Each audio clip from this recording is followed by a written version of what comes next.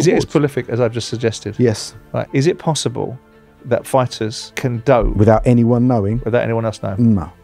But there was a significant period right before his first world title fight where I had just upped and left. I didn't want to be next to him. In that moment, we hated each other. He's going to have to work his ass off. He's going to have to be able to move his feet, his head, and his hands simultaneously. I mean, for Usyk, it's a monumental challenge just because of the size of the challenge of Tyson Fury.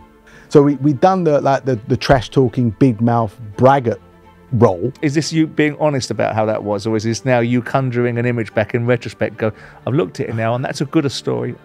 Rather than the reality of it. I don't think I've never said this to anyone. This is Upfront with me, Simon Jordan. I believe there are a lot of vacuous, uninformed, unchallenged opinions out there. I want to get to the bottom line and cut through the nonsense. So with this podcast with William Hill, I'm going to get people with strong views who think they can stand them up to proper scrutiny. There's a good chance I might learn something along the way, and more importantly, so might you. Joining me in today's episode, one of the country's most recognisable and respected boxing trainers, synonymous in taking David Haye to cruiserweight and then heavyweight glory, and in Andy Lee lifting aloft the WBO middleweight title, whilst guiding the likes of Josh Kelly, Michael Conlan and Liam Williams, to name a few along the way. Over 2 decades of experience and still going strong in the corner, Adam Booth, welcome to Upfront. Thank you. Nice to see you. A lot of these shows recently have been about boxing because I have a real passion for this sport, a real love of it and a real interest and intrigue in it. And one of the things that I wanted to do was talk to a trainer because I've spoken to Frank Warren about promotion. I've had various discussions with Eddie Hearn in other platforms about his version of promotion.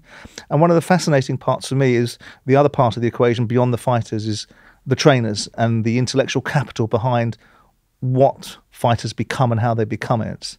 So it comes from a position, when I'm talking to you, it comes from a position of being really interested in your sport. And it turns out that you and I have got a lot more in commmen than we anticipated. Yes. We both went to the same school and we both detested the same teacher, if you're still alive. Yep. We both went to a school in Old Causden. 2 schools, actually. 2 schools, good schools as well, and a headmaster that believed in real discipline. It was the last school in England to abolish corporal punishment. I was one of the last to receive it. You were the year above me, and we were both on the receiving end. I got beaten within an inch of my life.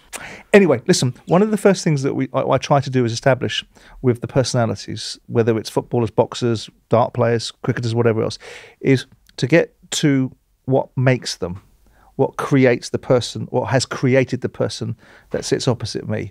So I suppose the framing of the question I always put is, what is your why? If I try and think back, it's funny, as we get older, we become much more reflective and circumspect about the world. Yeah, and I'm certainly that. And I'm making deliberate changes in sort of how I view things and how my consciousness works. And my role as a manager and coach in a very narcissistic, ego-driven and violent sport now is something where I think I'm becoming quite adept at dropping into character and coming out of character on a daily basis. But why am I saying this? Because at heart, I am a kid that just likes playing sport and have a very good imagination. I was quite a loner when I was younger, played a lot of football, was shy, a little bit quirky and geeky. And then there was a sequence of events that happened that then threw me on the path of boxing. Yeah. And that was a big, drastic change within me at the age of 14. Because it's a unique sport to get into. I mean, you had 40 amateur fights, right? About that. Yeah. And I always try to understand, because this sport is really unique because it has to have a certain mindset about it.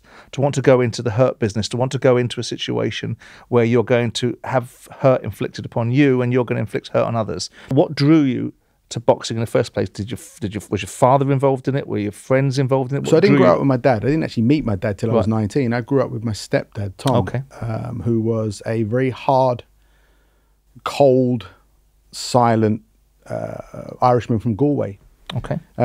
He was in hindsight, he was involved in a lot of stuff when he was, when I was a young kid that I didn't know about. But he was quite harsh, and he must have looked at me and thought, this little soft kid needs toughening up a little bit. Never said anything. I never called him dad, and we didn't actually talk that much throughout my whole upbringing.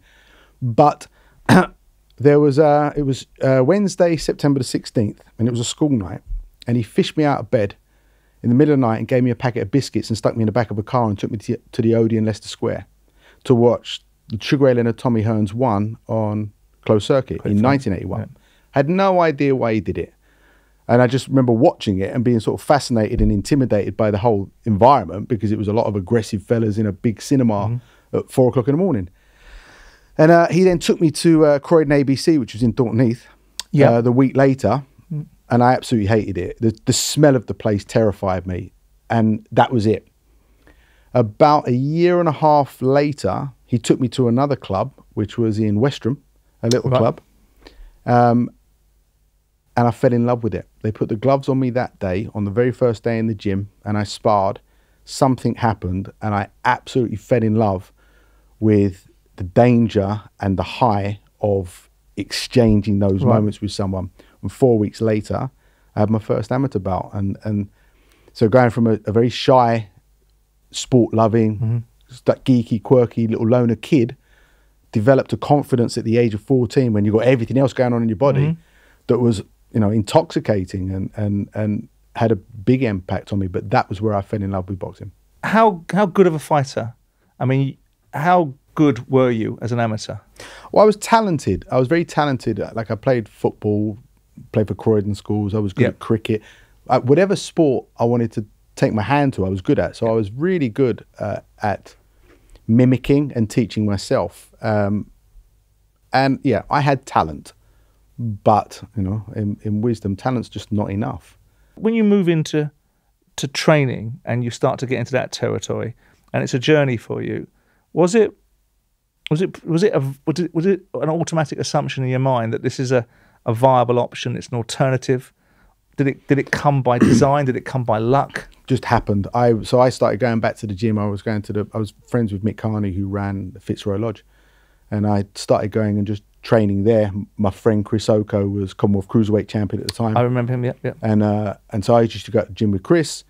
Knew I wasn't going to box again, and then just started sparring and messing around. But then I thought, why am I doing this? So I turned around to Mick Carney one day and I said, "Can you just give me 3 fellas to do some pads with? I just want to do some pads rather than keep sparring and thinking that I might or might not." So he did. He gave me 3 kids. He gave me a fella called Robert, who ended up severing his finger or something and never boxed. A guy called Manus Barber, who's become a lifelong friend. Right. And a young kid called David Haye. And so the first time I met David, he got in the ring. We started doing pads. And then each time I would go to the gym, he would want to do pads with me. Yeah. And it was because when I boxed, I never held my left hand up. I always carried my left hand low. And he liked the fact that I encouraged him to have that style. And so there was like 12 years between us in age. So he was 16 or 17. And we just used to enjoy I enjoyed holding the pads and he enjoyed hitting them. And that was the accidental start of my coaching career. When you, leads me into David, because it's one of those things that clearly doesn't define you, but it's a relationship that people associate with you. Did you click?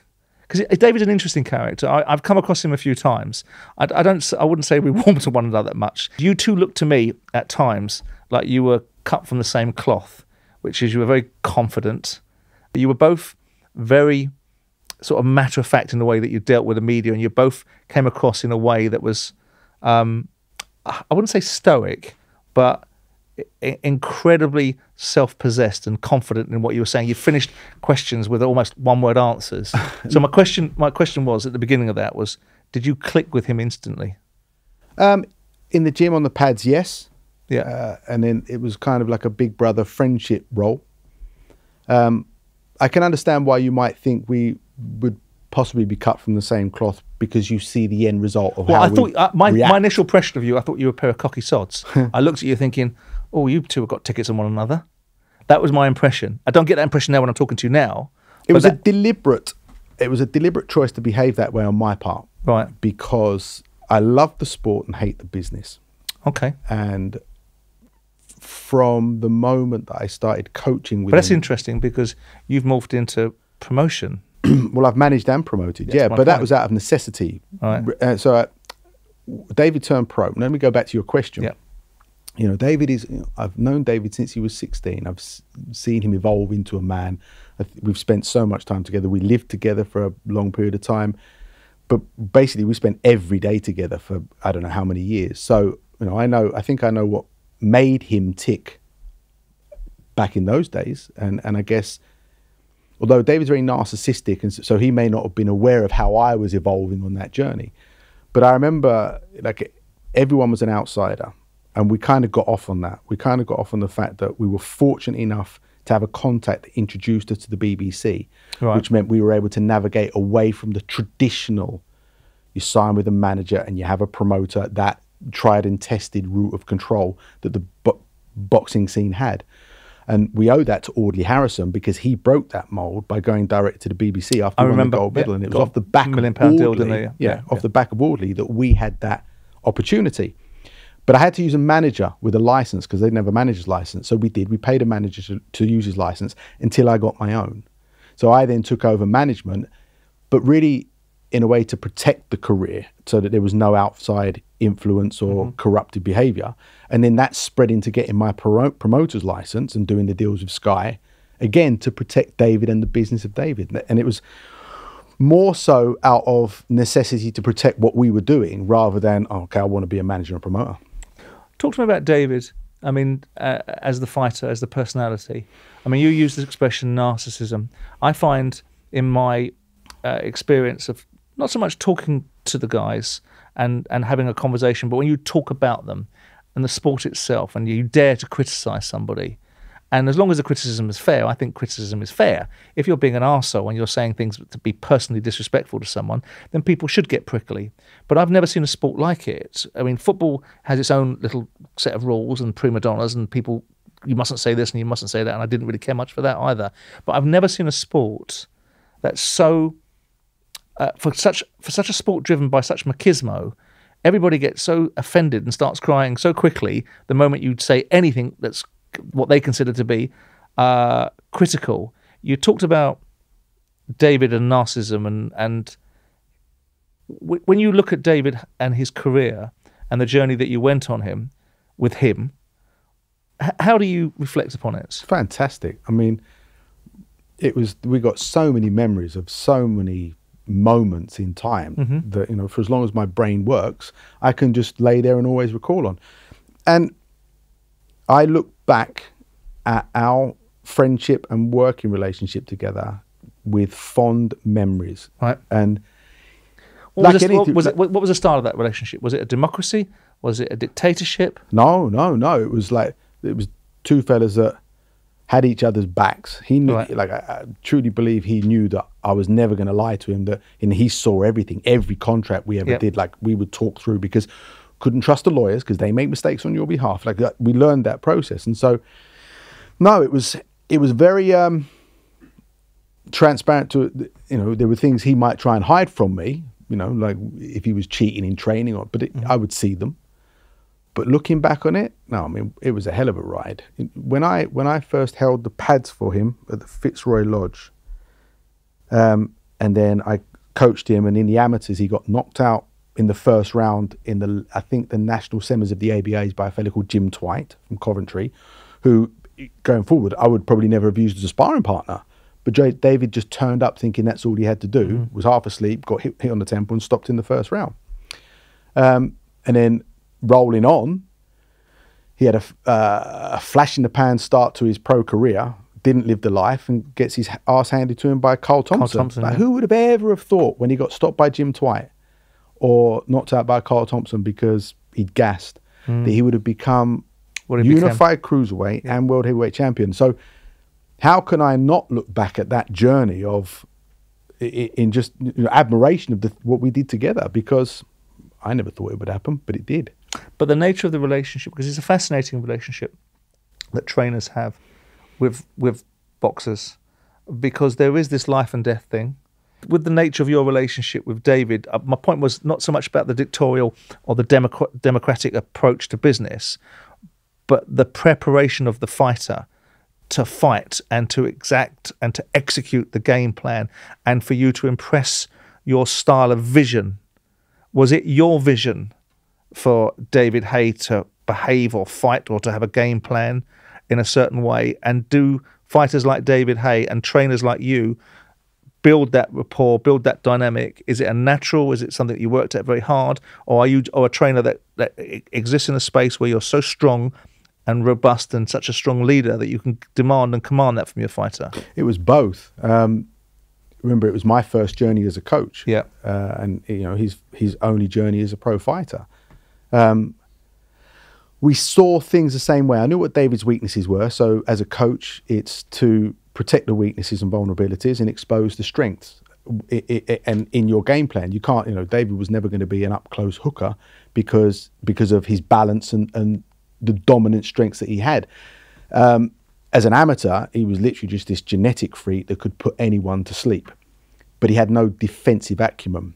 And I grew up in love with people like Sugar Ray Leonard and Wilfred Benitez and Roberto Duran, and the sort of cunning art of their defense is something I learned to love from the age of 13. So I imparted how I sort of saw boxing from when I was young into David's style. So he had some defensive acumen, and he evolved that element to his game to go alongside his freakish genetic capabilities. In terms of game plans, yes, there was a moment when he was training for his first world title fight against Jean-Marc Mormeck, and we were in Cyprus, and it was just him and I, and it had become a cooking pot of this together every single day. We moved there to get him away from London. It was just him and me in this little villa, and we'd found this metalwork shack and put a ring and a spotlight, a punch bag, and a bit of carpet to skip on. And the training for Mormeck went off about 17 weeks. But there was a moment where there was something I'd identified with Mormeck, and I said to David, look, you really need to be adept now at kicking back and to the right because of how Mormeck's trying to leech a position. You can't just keep going to the left to get away from the left hook. There was a technical thing that I wanted him to do with his legs that didn't come naturally to him because he was very wide stanced. Anyway, we're trying to do it, and he just was getting frustrated, and we're sitting in the car outside the villa, and I said, Dave, we got to work on this. And he got frustrated, and he said, well, I can't do it. That's not me, so I'm not going to do it. We're sitting outside the villa. Now, there must have been, I think, 6 weeks of training left, 5 or 6 weeks of training left. And so now my sort of pride kicks in. I said, all right, so what do you want to do? He said, I'll figure it out when I get in there. I said, that's how you want to do this? Yeah. So but I'm not a cheerleader. That's how you want to do it? Yep, that's how I'm going to do it. Like the doors are shut down. He's a stubborn fella, and that was what it was going to be. He'd gone inside, but we'd been living together like this for ages anyway. So I'm sitting down in my bedroom. He's watching TV in the lounge. So I didn't want to go out there. I didn't want to be next to him. We started in that moment. We hated each other, but I'd never had anyone I could call on to show me, try this, do that. I was all the time. It was a very lonely existence in my own consciousness. Anyway, it was about 4 o'clock in the morning. I'm still awake, and I've just stewing on it overnight. And I thought, fuck this. Packed my suitcase and went to the airport in northern Cyprus. Flew back to England. Didn't speak to him. Didn't tell him I was going. Didn't phone him. And we didn't speak for, I think, 2.5 weeks. Right. The 3-week period is in my head, so it might have been 6 or 7 weeks before, but there was a significant period right before his first world title fight where I had just upped and left because the accumulation of certain things and this moment in the car had just, I thought, I'm not doing this anymore. I'm done with it. Money was never my modus operandi. I would never cared about the money. It was about, this is how I want to live. This is what I think we should do.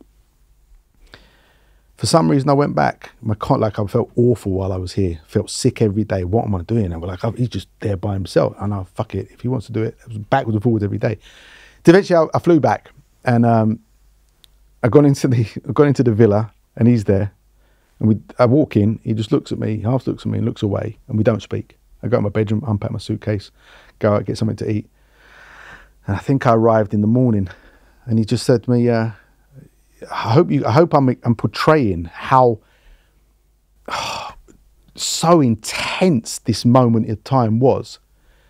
And he just said, what time's gym tonight? And I wasn't that. It's up to you, your choice. You make the rules, apparently. Your choice. He said 7 o'clock. I'll see you there. Didn't go with him. At 7 o'clock, he's not in the villa. I've rocked up to the gym at 7:30 and sat down on a chair. So when I say gym, it's metal corrugated iron shack in the boiling heat in the sun.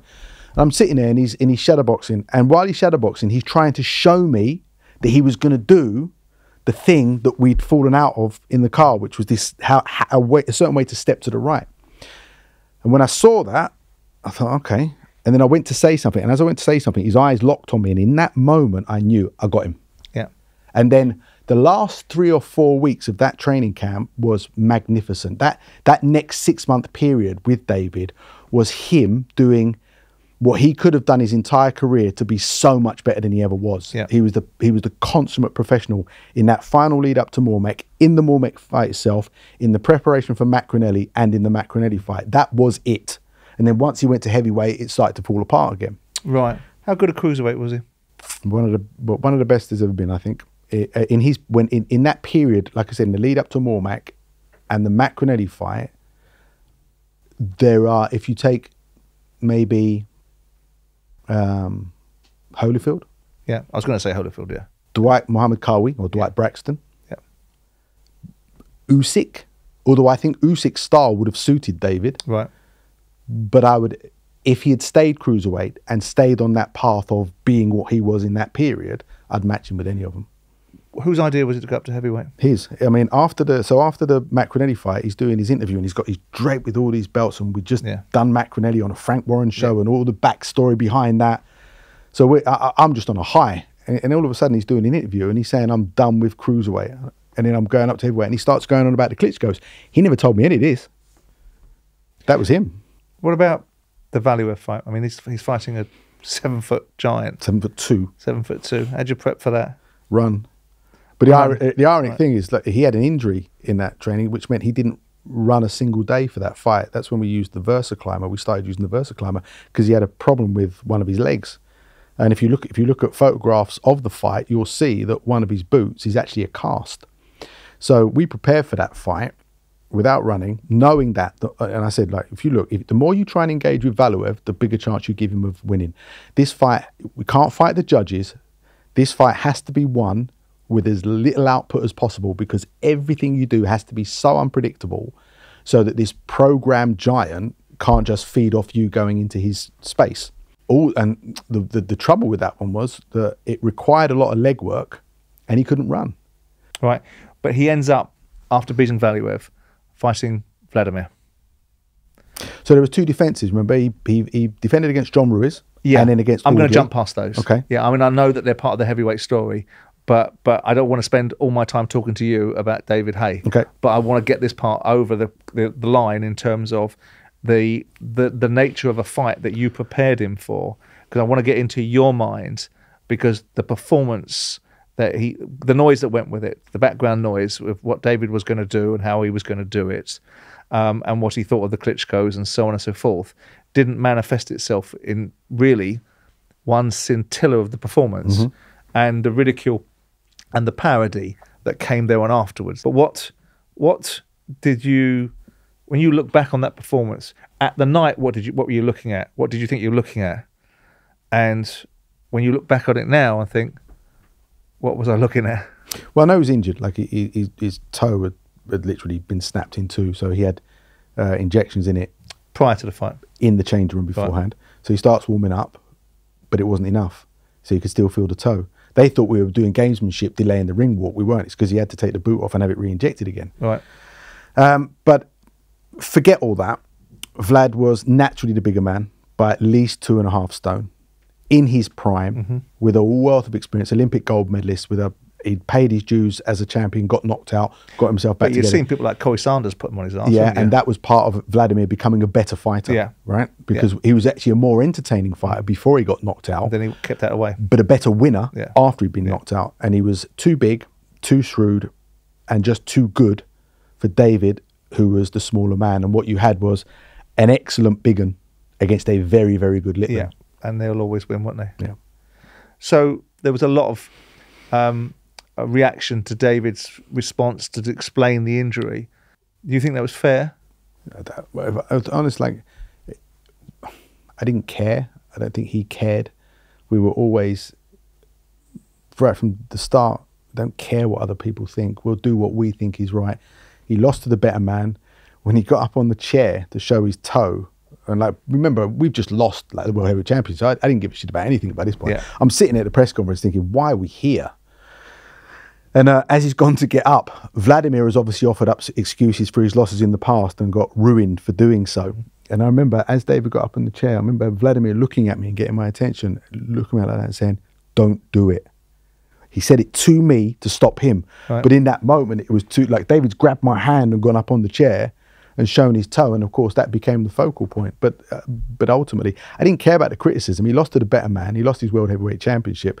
And what anyone said really didn't matter. The next time, I mean, not the next time, but then there becomes this controversy that you become embroiled in, which is the Chisora situation and the melee that went with that. I think you got a whack round the head, didn't you? And what was all that about? Well, we actually... So I mean, Derek is what Derek is, isn't he? I mean, Derek's a showman. He wants to get attention, and we've seen him over the years do it. And he's a pretty decent bloke, isn't he, Derek Chisora? But what was all that about? And so Vitaly was fighting Derek. We'd said after the loss of Vlad, right, let's try and get the rematch or try and get Vitaly, and if not, we'll walk away. Done. You've got the money. You don't need it. The plan was always to be in and out with the health. So let's see. Okay, well, he's fighting Derek. Should we go over there? Let's go over there. So we've gone over to watch the fight. Derek goes a distance, loses on points. We're sitting downstairs after, and I said, should we go up to the press conference? None of this was planned, but it was to have a pop at Bernd Bunter and to try and get to Vitaly because they just weren't sending the contract, right. But they said that they wanted to fight. David was completely out of shape, hadn't trained for a while, and that was it. And then all of a sudden, David starts piping up because he realizes he's losing his opportunity to try and publicly get hold of Italy. Right. But Derek interrupts. And then Bernd Bunter happily puts the spotlight on that. And then Derek, being Derek, just thought, you know what? There's possibly another opportunity here. I'll pick up the microphone and walk in. Derek was just acting. I don't think Derek planned to do anything. But I know what David's like. David whacks first and thinks second. Oh, by the way, you remember, I got hit by the tripod, right? And I had this black helmet. What no one realizes, Derek's a lovely dude with a big heart, right? I'd said something to Bernd Bunter, and then I'd gone downstairs to try and find the car that we had. And as I've gone downstairs, Derek's come running out of this door, this fire exit door, towards me with a handful of tissues because he wanted to clean the blood off my head. He was worried about me in that moment, and I'll never forget that. And I liked Derek before because actually in 2008, we're in the York Hall. David, I think it was around the time when David had become world champion. We're at York Hall for a show on the top floor, and this amateur heavyweight comes up to us and says, I'm in the ABAs, but I'm going to work with you guys. I'm like, all right, good luck, son. It was him, right, as an amateur.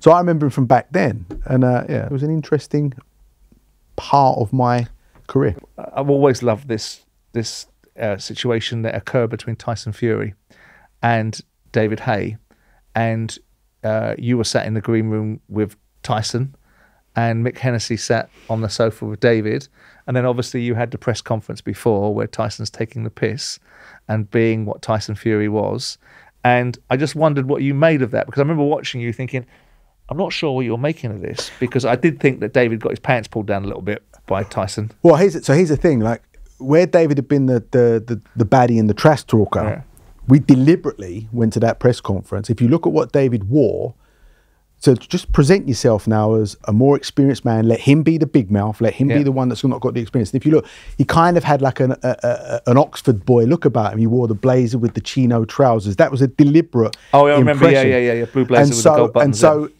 David chose to let him be the loud one, and people take that as, oh, well, all of a sudden, how come David's not piping up anymore? It's just because we had this conversation about him being just the one that stays regal and dignified, and let him be the one that sells it, right? What that ended up being is people thinking, oh, he's got the better of David, but David, I know, just chose on that occasion not to say anything. But also in that moment, if you've got someone that really will wreck.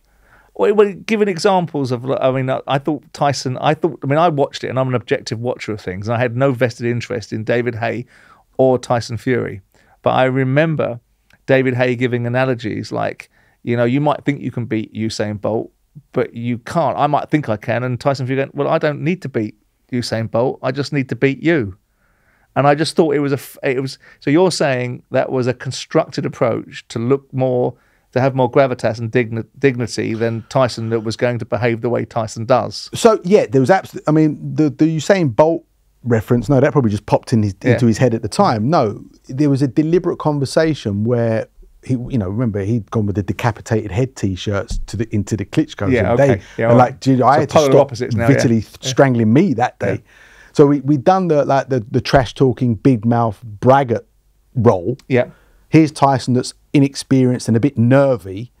Is this you being honest about how that was, or is this now you conjuring an image back in retrospect? Go, I've looked at it now, and that's a good a story, rather than the reality of how it really was. I've never said this to anyone, right? But that's what it was. Now, had David decided to go at him a bit more, would he have got the better of it? Probably not. Like Tyson was reckless and all over the place with what he was saying. But sitting with Tyson. So I made the fight with Mick, and I'd obviously met Tyson when putting the fight together. But I remember I was convinced that he was very unsure of himself. Tyson? Yeah.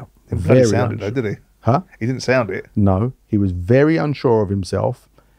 He was very nervous, not necessarily scared of David. What I'm saying is he was a very nervous, insecure man. The man that there is today is like that fella that's gone through these mental tortures that he's put on himself and come out the other side. Along the way, getting dropped and realised I can actually get back and punch back here. He's evolved into the fight that he is now, but what he was then isn't what he is now. And I know how hard David hits, and I know how quick he can land. So I was confident that David was going to win the fight. Yeah, I know. I saw you were. Yeah. And I was confident in my assessment of Tyson. I knew that, here's the thing, right? I got a long spine and short legs. And I remember sitting on this, before we started the bit live, it's this hard little wooden slat bench. And I'm sitting there like that, and I'm looking at him, and I went, do me a favour, just sit up straight. Like, we got on, we were polite with each other, right? I said, do me a favour, sit up straight. And as we sat up straight, our eyes and eyebrows were exactly the same height. And I'd never clocked that before. So I've gone, fuck, this fella's all arms and legs and no spine. So you're going to have no target to aim at on that body, right? So, and I remember going away from that thinking, forget anything to the body. If anything, just make him think you're going to hit the body to go at the head, because all he's got to do is that, and you can't get any, you're just going to hit elbows. But I remember sitting next to him thinking he's a physical freak because he's got the longest arms I've ever seen on a man and the shortest spine in comparison. So my takeaway from that ringside program you're referring to, was I thought he was nervous and a bit insecure, but he had this freakish physical structure that was going to make it a bit trickier than I thought. When you split from him, why did you split? Well, it wasn't a split. So we said, after Vlad, let's get Vitaly or walk away. Yeah. We'd done the smash and grab approach that we always said we were going to try and do. Then Derek comes along. Okay, after Derek, let's get Vitaly or we're done with it. And that was it. So the Vitaly fight never happened. There was no taste for the fight. Time went on. I knew the injuries that David had accumulated. And then there were the two withdrawals because of injuries with Tyson Fury. And it's like, okay, well, you can't hold up anymore. It's just like, there's no point in doing this. And that was it. And then the next thing I heard, there's talk of him wanting to have a comeback. And when I was hearing it from sort of mutual friends, I was thinking, oh, he just wants a bit of money. Yeah, I mean, so there was no acrimony. No, I think he knew that wasn't something I would want to be part of. Did you think on the second fight when he fought Tony Bellew that there was going to be an improvement? Because obviously he'd gone in and he'd done this big 4-act play about sitting on a yacht in Miami, didn't need to train and all that sort of stuff. And you're making a case for perhaps he wasn't doing the training right. No, I thought actually it benefited Tony more because Tony realised that he could take David's shots and he would have probably been more confident. The one risk with David is he can hit you and you don't know how you're going to cope with it. But I think going into the second fight, Tony knew that he could take what David had. And so I think Tony was probably more confident in the second fight. What do you think, during your period of time, or to date at this moment in time, is your greatest achievement as a trainer? Not selling out. What does that mean? Not selling out to the business, not being pals with the promoters just because I want to keep the money coming in, or keep them, not just a coach. I'm now talking as a manager, and that's a completely different conversation now, right? When I look at myself in the mirror, I didn't sell out to any of them. I didn't negotiate a way that they wanted me to negotiate to keep myself in the picture. For, promoters make money, and the more they want to make money, right? They make more money by bringing in less and paying out more. Sure. The managers are there to negotiate for the fighters, right? But promoters don't like managers that know where all the money is. They don't like being squeezed for the maximum value of the fighter. What constitutes, in your role as a trainer, put aside the management and promoter side because we covered that bit, what constitutes success for you in that role? Is it the wins? Is it the titles? I'm going to sound like an arsehole. I'm going to sound like an arsehole here then, because it's about taking the fighters that I care about and fall in love with, and helping them fulfill whatever their potential is as a fighter and financially, whilst protecting as many brain cells as possible. So it's a very holistic outlook, isn't it? But from the start, I remember having a conversation with David in KFC in Marble Arch before he turned pro, but we were talking about going pro because he was done with the amateurs. And it was about get in and out with as much money as possible, with as little damage as possible. And that has been my primary subconscious ideal. Yeah. British trainers, do you think, I mean, there's a lot being made at this moment in time, or there's a debate about who's training whom and why, and you're seeing more British fighters seemingly having overseas coaches, specifically American ones. Do you think the British trainers are operating at the best in class? Would you have considered yourself to be best in class? Don't know. Hand on my heart, I've never. Do I have a view of myself? Well, you must have. You're a confident fellow, aren't you? Right, I've got a conviction in how I think it should be done, and I've got a conviction and confidence in how I see it. Because we all think we're doing it right. I don't, you show me a dentist that's a dentist and said, I can do your teeth for you, but I'm shit at it. Everyone thinks they're doing it right. Sure. Time proves whether you are or not. I've been all around the place. I've been in so many gyms around the world and so many gyms in America and, around coaches with real high reputations. And I realized that there's a lot of shit out there and a lot of crap being spoken. And I've heard the same over here. But the same token, I've heard some fantastic coaches talk. But probably the best coaches I've heard speak, you never hear of. They just don't either turn pro or have the fighters that can highlight their capabilities. I was fortunate enough that I had a fighter that highlighted that I potentially had capability as a coach. But without that highlight fighter, the chance of you being successful. The reason why I kind of ask it is because Ben Davidson, he made an observation recently, which I would think that you might have a reaction to, which is that he felt other trainers in this country, this is a quote direct from him, I feel like the level of coaching is poor in this country. They're lazy, and the reality of it, I outwork them. That's the reality of it. They may have 30 or 40 years on me, but the amount of time I spend studying the sport, my fighters, the opponents, it's unrivaled work. So he's thinking of himself as a progressive thinker, and a new generation, a next gen of fighting coach. Do you think there's anything in that? Do you look at that and think, I beg your fucking pardon? or is he on to something? Well, I don't know. To me, it sounds like clickbait sales pitch. That's what that sounds like. It sounds like what he's saying is, I'm better than all the others because I outwork them. That's what that sounds like. Outthink them. But as coaches, you realize that you win and you lose, and we believe we're doing it right, but ultimately, you're only as good as the fighter that you're working with. As a trainer, could you make head nor tail of the? Because I think Rob McCracken is a great trainer, but I could never make sense of what happened in that first fight between Joshua and Usyk, and what decisions Anthony Joshua made in that fight, and what his trainer must have been saying to him. Because again, excuse my laymanesque approach to it, and educate me with the parlance of the industry. I'm watching Anthony Joshua fight the very fight that the only way that Usyk could have won that fight was for Anthony Joshua to fight the way he did, and that's the way he fought. And I'm watching it thinking, well, there is this great trainer in the corner. What the fuck is going on here? How is this manifesting itself? How is this playing out this way? What was your view? And if you were in that situation and you're seeing Anthony Joshua do everything that you must have told him to do something different. I can't actually remember the specifics of that fight. But I remember thinking, okay, well, the one way that Valuev could have beaten Haye is if he'd not boxed him. Yeah. If he'd literally just ran across the ring, swinging his arms like a novice lunatic, till eventually there was no space between them, and could just keep clubbing him on the head. If he'd decided to fight David that way, probably would have been a completely different outcome. But he didn't. He tried to play the game.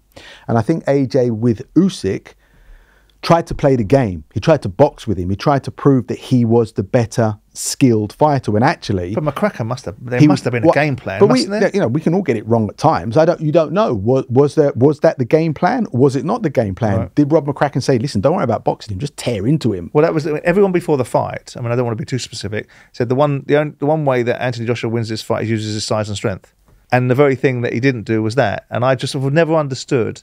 And I'm not asking. I mean, you can't be a mind reader, but the disconnect between what must have been said and what must have manifested itself. Are you suggesting that looks like a game plan? No, well, I don't know, but also I know you don't know, but also you got to go back and think. Okay, well, AJ's gone through the international circuit, and he would have been turning up at these international tournaments, with everyone there looking at Lomachenko or looking at Usyk, thinking they're the gods of amateur boxing.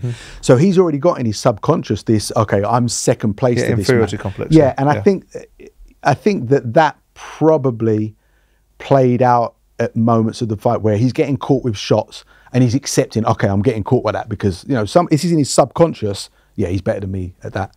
He probably conceded without knowing it because of his admiration of Usyk. I have to ask this question because he's such a fascinating character, Anthony Joshua. And so many people say that he's the high tide that made all the boats rise. And I'm always being castigated for saying he's a flat track bully. He hasn't beat anyone of real repute. Tyson Fury is a generational great in this area. Because I think that the moment he went to this dark place against Wladimir Klitschko, pulled himself off the canvas, did what it took to win, and went in against Ruiz, and he's never been the same fighter that went into that fight against Klitschko. And I think as fighters, there's this uniqueness that I'm always fascinated about, is this preparedness. Barry spoke about the preparedness to go into a dark place, McGuigan, and to do whatever it takes, and to stare into the abyss and not see the abyss back, but see the ability to be able to go, I'm going to go there, and it's going to be me or him, and it's going to be him. And I, from my limited view of the world, boxing world, think that light has gone out in Anthony Joshua. You as a trainer, do you think he can get it back? Do you think I'm right in that? I hear what you're saying. Do you think I'm right in that? And do you think if I am right, then can it be something you get back?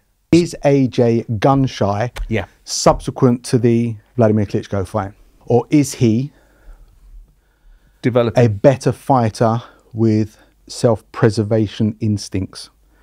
Wladimir Klitschko, we mentioned it before, gets knocked out by Corey Sanders, comes back a better winner, but a less entertaining fighter. Yeah. Because his primary concern is not getting knocked out whilst winning. Anyone that's been knocked out or concussed in a fight knows what that feels like. And it's a terrifying experience that no one ever sees. So if you don't know after that Klitschko win, how much it took out of him, or how much he was hurt. Yeah. Was he concussed? Was he throwing up that night and with the blistering headache and the confusion and coming out of that concussion thinking, geez, I don't want that to happen again? It's not a nice thing. So if, being concussed or experiencing that makes someone go, do you know what? I'm going to be a bit more savvy here, and I'm going to make sure I'm not getting hit. And if I don't need to be in a war, why be in a war? Some fighters go in there and say, I'm prepared to die to get this win. Yeah. But I think the majority of fighters are going there saying, well, I'm prepared myself to win, but I'm not willing to die for this, and I'm not willing to give myself damage for this.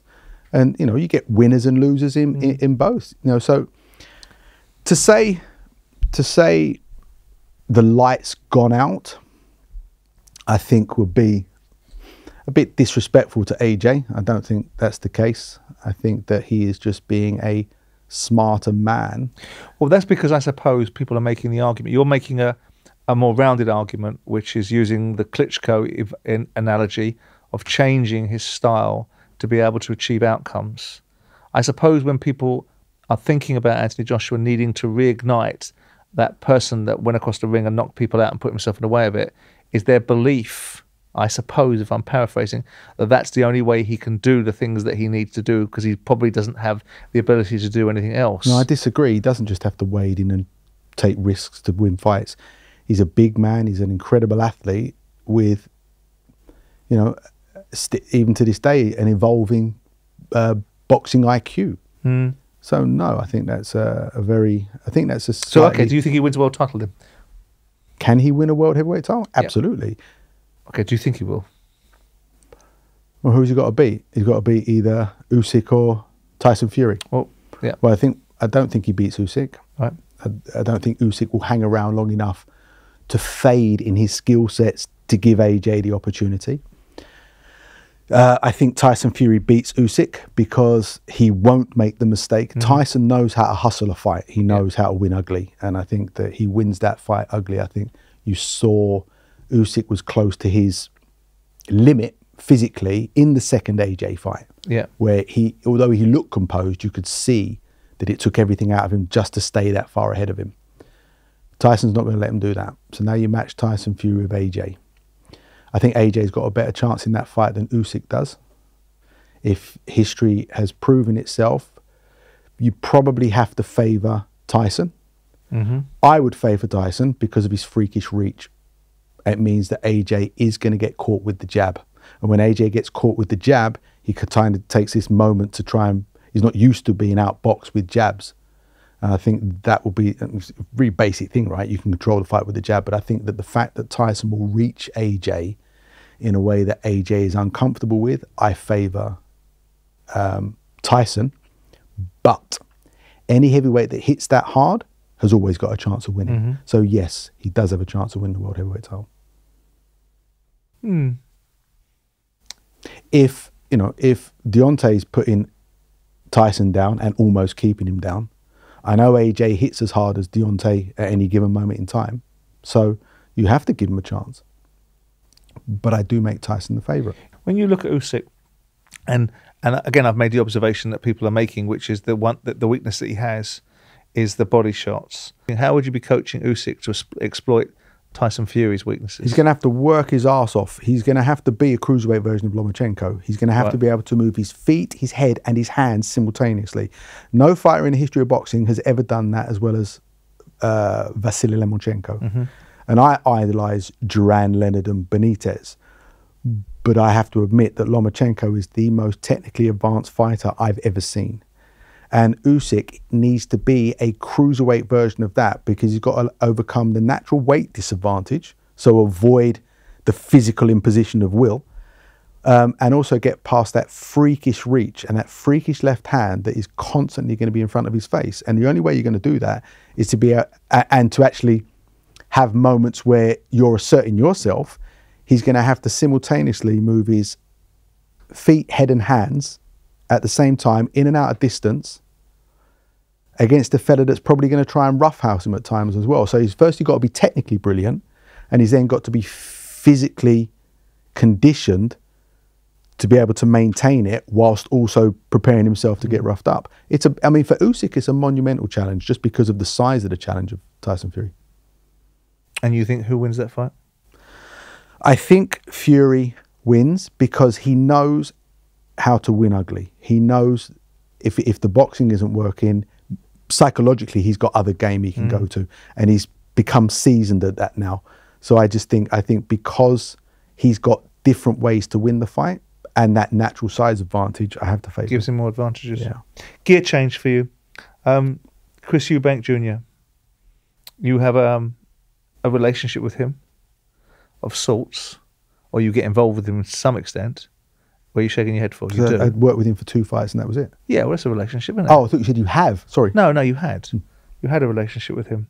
I've spoken about Chris Eubank Jr. I've become much more of an admirer of him because I think he's a remarkable showman in the way that he's managed to sell himself to the British media and make really good money out of not really winning very much. How difficult a relationship was that? Because you had some challenges with him, didn't you? In terms of his aspirations for the outlook of how he wanted to train. He seems to have made observations about you that ultimately you've come into his gym. He wants to operate in a certain way, which seems to be a bit like arse about face. If you're the trainer, I'm sure you should be dictating the pace. No, that only relates to one moment where I decided that I didn't want to work with him anymore. But up until that point, we actually, when we we worked for 2 fights, Tony Jetta and then Spike O'Sullivan. And actually the training for the Spike O'Sullivan was actually an enjoyable training camp because it was just him and me in the gym. There was no interference. And he, for that moment in time, I believed that he was coachable. And we were working on things that actually showed out in the fight. So believed he was coachable? He was coachable from me in that period because I had his attention. He was working on the things that we were talking about in the gym, and he showed them out in the fight. And in the fight, I remember saying, "Don't load up yet. He's gonna quit. He's breaking down. He's losing his confidence." So that one fight did feel like it was better than the previous one. And then he gave me a call one day and said, "I'm sparring tomorrow in Brighton. Can you come and watch?" I thought, okay, because there was no fight lined up or anything, so I've gone to the gym, and then there was I watched what happened. Ronnie Davis was taking sparring. I was in the background watching, and then there was this interaction, and I just thought, this is not for me. This is not for me, and that was it. That was the end of it. A lot of people have said that there's a difficulty with the Eubanks, and it's almost a nightmare scenario where you've got these two great, huge personalities, specifically senior. But for your experience with these two characters, was it an easy experience? You've got a legend with very strong views about what his son should get. He talks about the reasons why his son got 9 million for XYZ fight. It's because of me and because of my reputation and because of the legacy that goes with me. For you, being on the receiving end of that sort of dynamic, easy to work with, difficult to work with? I wouldn't say it's easy to work with. It's never going to make it easier to work with. I do think that Junior has certainly benefited from his dad's name. He's not won a world title, but he's earned significant money. Yeah. But also, in his defence, he's fought some good fights. He's fought Billy Joe Saunders and George Groves. Yeah. So he's never shirked away from proving himself. But he's gotten beaten by them, though. He has, but but they were still entertaining close fights, right? Billy Joe, the reason why he lost to Billy Joe is he doesn't like southpaws and he couldn't figure out the hustle in the first half of the fight. But towards the end of the fight, he actually started winning the rounds against Billy Joe, but he was too far behind. Billy Joe just knew too much and was too quick, southpaw style, and just knew how to hustle him. Billy Joe Saunders said in this lovely way that not while he's got a hole in his arse will he win a world title. Will he win a world title? Do you go down that route? Well, who's he got to beat to win a world title? That's what you got to look at. Who's champion now? What, at 160 or 168? No, he's 160, isn't he? Well, he was fighting at 168. He's now down at 160. Yeah. Who's there? Charlo, wasn't he? Mm-hmm. One of the Charlos. Yeah. Who hasn't boxed for a while. Mm-hmm. I'd make Charlo the favourite there. If they navigate him a route. Anyone, any decent fighter could be navigated a route to a world championship, but is he going to be the best in the world? No, I'd agree with Billy Joe. Junior can be ferocious in putting his punches together and being in this physical energy in front of you, but he's not the best boxer. Like, he can be outboxed. Which is what Billy Joe said. And he's also... Billy Joe said he can fight, but he can't box. But I don't think he carries the same fighting energy that he used to. Right. He came to my gym countless times to spar with George Groves and people like Nathan Cleverly, and you watch it and think, Jesus, this fella's ferocious. But fighters that have that ferocious energy as part of their asset normally burn out quicker. Right. For you, the landscape of boxing, the doping that's going on, there's a lot going on in the sport right now. And obviously Conor Benn is the big example. What we've seen Robert Helenius, we've seen Dillian White, we've seen Alicia Baumgarten in the women's sport.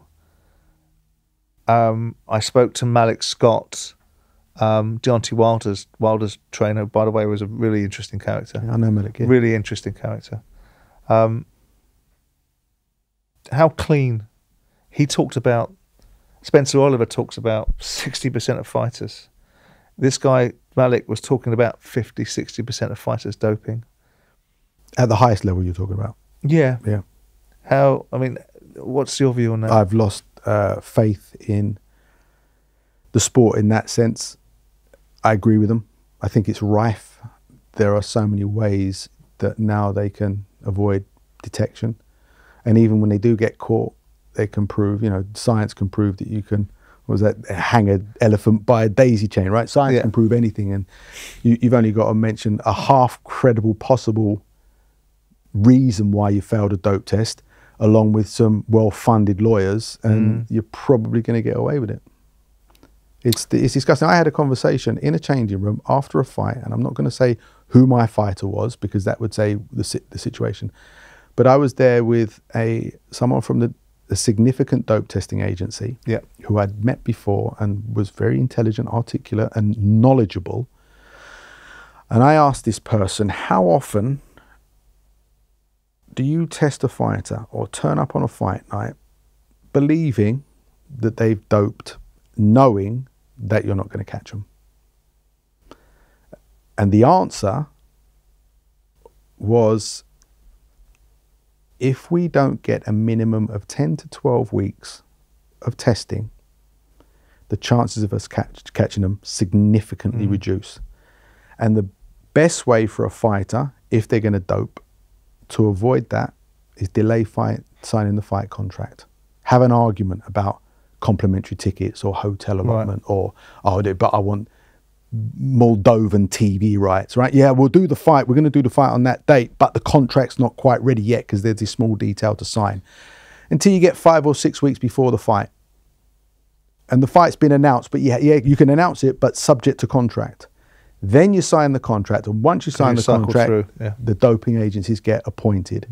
So figure that out from the timescale. And once they said that, and I knew of a situation where a fight had been, that has the contract been signed yet? Has the contract been signed yet?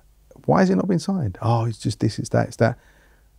Then you find, okay, well, that was signed 4.5 weeks before the fight. Now it makes sense. I mean, Don Charles was talking the other day before the Dubois-Usyk fight, and he said that anything you've profited from boxing as a result of a doped fight should be taken away from you. That will consecrate people's minds when they start having assets taken away. Derek Chisora talked about 10-year bans because, with the strict liability. Are you a fan of strict liability, by the way? Oh, okay. We'll come on to that. You mean being responsible? The deterrence. Yes, I do agree with the deterrence. I agree with that, because I think the whole thing needs to be cleaned up. I think the whole thing needs to be a lot clearer. What goes on the ban list, what doesn't go on the ban list. There are substances that just help you recover quicker, should they be banned. There are substances that make you something that you wouldn't necessarily naturally or genetically be, like anabolics. Yeah. Absolutely.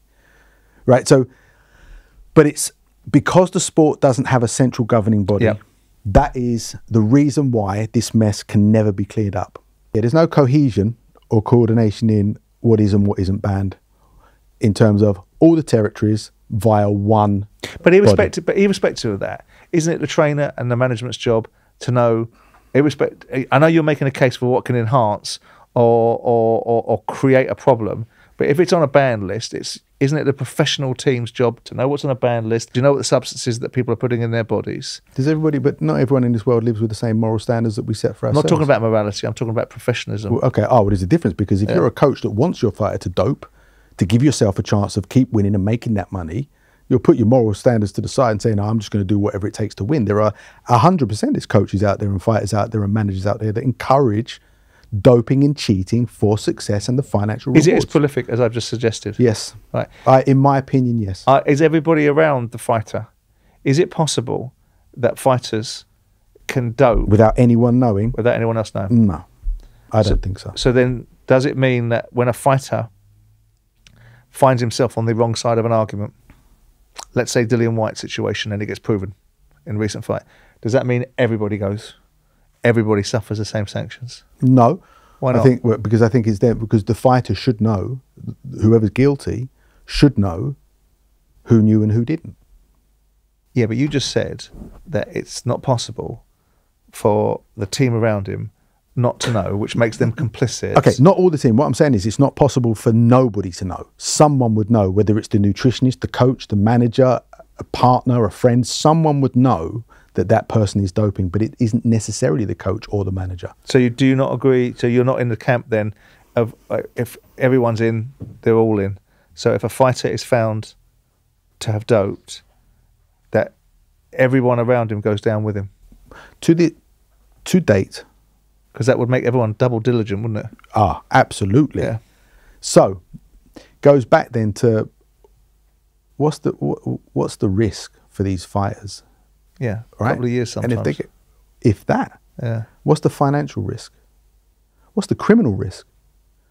Now, we're in a sport where people die. What happens if somebody is died or critically injured, lifelong, and the person is found guilty of doping in that fight? Does that should then become a criminal offence? A criminal offence, not a ban. Forget bans. A criminal offence. If someone knowingly dopes and makes themselves something they wouldn't ordinarily be in a combat sport environment where you know that people can be injured at best and die at worst, and you cheat and it's enhanced you and that person dies, you should absolutely be criminally charged. And I pray and touch wood that never happens to any of my fighters. But if it were, I would do everything in my power to see if I could take it down that route. Break that route, What have you made of Conor Benn's situation? A mess. In what? I mean, I think it's a mess for a lot of reasons, but my views are well documented. It's just another one. It's just another one. It's just another one that has made me lose my faith in the system. Whether he did or didn't take a substance, for me, is irrelevant. It's how the process allows this circumnavigation. I mean, what's ambiguity? It's not even ambiguity, is it? You can drive a bus through some of these scenarios. And I'm like I said, I didn't take his blood. I didn't take his piss. I didn't go to that testing lab and test it to make sure there could be no cross-contamination. So I can't pass my opinion on whether Conor Benn or any of these other cats are definitely guilty or not. My perspective from a coach that's got fighters to look up to me for my guidance and protection. No, all my fighters know people dope. They know that they may come across someone that's doping. What can I do as a coach or a manager to protect them? Well, I'll do everything I can in terms of VADA, and I'll do this and I'll do that, but you can never protect them. The situation with if you say the Conor Benn scenario, and if you look at the chronology of it and the tests that were done and the fails that were done and where he was training and what popped up on social media that he was working with this doctor who, and when you go through it just all looked bad. Not only did that look bad, but the way that the Board of Control did or didn't know and held on to that result, or the way that Matchroom and Wasserman and it was all dealt with, from someone in the business, it looked a fucking mess. That all it's done is just made me realise that at this very moment in time, the only way of making this sport fair is to let everyone do whatever the hell they want.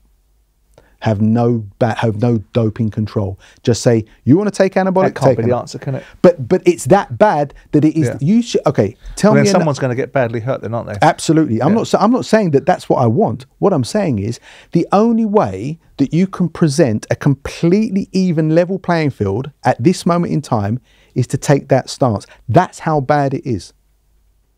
Now, don't get me wrong. Ultimately increase the testing. I mean, ultimately the sport's got to spend more money supporting testing, but because the UK doesn't have enough money. But the people that create the testing materials create the masking agents. You've got poacher and gatekeeper. Okay, from conversations I've had with individuals that I completely respect and see as valid, for me it's not speculation. You've got poachers and I know. You've got Victor Conti running around telling everyone how the world should operate now, given he comes from a different position. But that is a poacher turned gamekeeper. Yeah, absolutely. I get that. Yeah. I get that. What do you, Chris Eubank Senior made an observation about you, not doping, but talked about the kind of people that was around his son, and he made a specific observation about you injecting cortisone into his son's hands. Well, I also when I was made aware of that, I was made aware of it at the same time when I was told that TalkSport had taken it down, taken the quote down. It didn't appear. I've never injected anyone with anything. What he may be referring to, because it was against Spike O'Sullivan, it was against Gary O'Sullivan. You are permitted to use certain analgesics like lidocaine. You can inject lidocaine into hands. Is that a trainer's role? No, it's a physiotherapist, and it was a physiotherapist that did it. Right, so it wasn't you? No. So Chris is aware of himself on that? Wouldn't be the first time. The landscape of boxing, KSI and the YouTubers, And obviously we've got crossovers now. We've got Francis Ngannou under Frank's jurisdiction with Bob Arum, and the Saudis trying to open the door for boxing for themselves, and obviously Tyson fighting Francis Ngannou. When you look at it through those misfits, YouTubers, crossover fights, is the sport going in the wrong direction? Is it opening up other avenues? Do you care? I'm not for or against it. If they want to do it, let them do it. What about Tyson fighting Ngannou? Put aside the, okay. Didn't Muhammad Ali fight the Japanese wrestler? Yeah. Can't remember the And Thunder Lips fought Rocky Balboa, right? But great. It's theatre. But this is a But do you think it's a bit of a joke? I mean, I personally go WBC, one of the coveted belts, WBC, lineal champion of the world, hasn't fought meaningfully. Fought Derek Chisora on a charitable pension fight. Fought Dillian Whyte, which was a legitimate fight because he was the mandatory, but it was levels in that fight. Floyd Mayweather, Conor McGregor. Yeah, I hate it. I don't know, but I hate it from a point of view of you're a purist, being a purist, right? But you're in it. It's your business more than it is my interest and my vested interest. Tyson Fury. So here I'm conflicted, right? I don't think it's a credible boxing match. I think Tyson boxes his head off, and I think it's a one-sided sparring session, right? It's a one-sided sparring session. But who are we to say that Tyson Fury can't benefit from the status that he's put himself in, taking his knocks, taking the blows to the head, getting dropped? Inevitably, over the years he's been a boxer, his brain has been damaged, sure, right? He's not the Sandman now that he would have been if he'd never boxed. He's earned the right to capitalise on his... No, I get that. You use an example of Muhammad Ali fighting a Japanese wrestler. But at that point, Ali had been Ali. And, he'd beaten pretty much everyone that he needed to fight, whether it was Sonny Liston, whether it was Joe Frazier, whether it was George Foreman, whether it was whoever else he fought, Cleveland Williams, but you're or never Jerry Quarry. You're never going to get heavyweight now or probably in future, have the body of work of people like Muhammad Ali. Yeah. So what body of work has Tyson Fury created enough body of professional work to allow him this money grab event? I'd say yes. Okay. I can't. As long as it leads, and it does now lead, because that's what I was saying to Frank Warren. Fine, okay, if we're going to indulge this money fight, please it's just a money fight. It's not credible. It's got no fucking credibility about it. And I don't begrudge him it, but then I have to have you having your feet to the fire that he has to fight someone grown up next, and it has to be a proper fight, and it has to be Usyk, or it has to be something like Usyk. Well, this is your own opinion to satisfy your opinion of course, Tyson Fury's career, and that's yours. I agree with you. Yeah. Like, please, Tyson, you proved your point. You've had a hell of a journey and done whatever you've done. Yes, crack on, do this. But please either fight Usyk or Joshua. Yeah. If you don't, all well and good, fair enough. Congratulations on everything you did. Who's next? Who can I watch now? Yeah, I agree. Last question for you. And I suppose I'm wanting to take the viewer into the corner of a ring and have that moment seeing something through the eyes. What's been, I suppose, the greatest thing, but the most influential thing that you've said to a fighter to change the direction of a fight, change the fortunes in a fight? The only thing I think of is when David Haye fought Jean-Marc Mormeck. Yeah, I thought you might say that, yeah, right, based upon what you said earlier on. And the reason why is, in the build-up to that fight, we prepared for him to get knocked down. Right. And we actually looked at Costa Zhu and how Costa Zhu used to do little roly-polies backwards and forwards across the ring. So what we would do in a pad work session is, in Cyprus, David would go roll backwards and forwards till when he stood up, he was so dizzy he could barely see that I was in front of him. And in that moment, I would then punch at him. He'd defend, tie me up, pick me up, walk me back across the ring, set me down, step back, and immediately have to be able to focus his eyes. So we kind of drilled this dazed, dizzy state to then to figure out how to get out of that state, and then to then go back on the assertion, right? So that's what we did. Make yourself, and we did it a lot of sessions. Make yourself dizzy, I'm punching, tie me up, pick me up, walk me back, shut me down, sit me down, step back, and now you've got to be sharp again. He gets dropped by Mormeck in the 4th round, and we talked about him going down. And if you go down, look at me. And as he looks at me, I go like this, to mean roly-polies. Yeah. But if you actually look at David, he goes like, as he looks at me, he goes as if to say, I know what you mean. And it was to that that's one thing that springs to mind where Well, that's pretty good, isn't it? we'd rehearsed. You're gonna get dropped, and this is how you're gonna get out of it. And it played out quite nicely. Very good. Adam Booth, a disliker of the same teacher. Thank you for coming to see me, and thank you for being so upfront with me. Thank you. Upfront with me, Simon Jordan, is brought to you by William Hill. Future episodes can be found on YouTube, Spotify, or wherever you find your podcasts. 18 plus, please gamble responsibly.